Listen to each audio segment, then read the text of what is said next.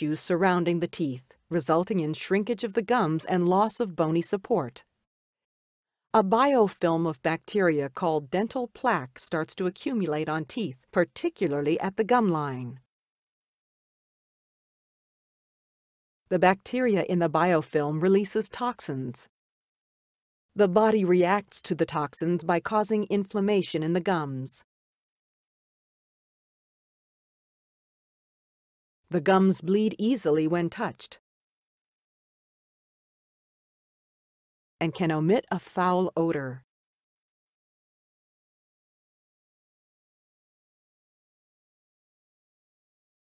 The primary cause of periodontal disease is the lack of oral hygiene over an extended period of time.